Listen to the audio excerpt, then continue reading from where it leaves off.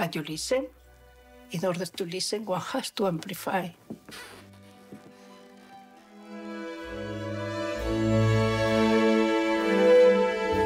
If the sound is low, one needs to amplify it, and it's just like in the case of the DNA.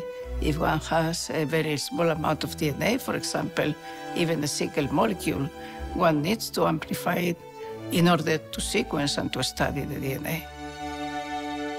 My most important invention was the use of the Fi29 DNA polymerase for DNA amplification. It is widely used in biotechnology and in medicine. When I finished my PhD thesis, I decided to go to New York with the Nobel Prize winner, Severo Ochoa, where I spent 3 years. When we came back to Spain, my husband and myself, we started the Fi29 work together.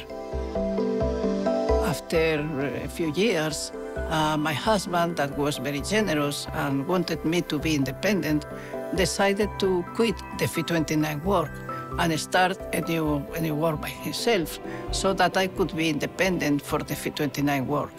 From that time on, I just became Margarita Salas and not my husband's wife.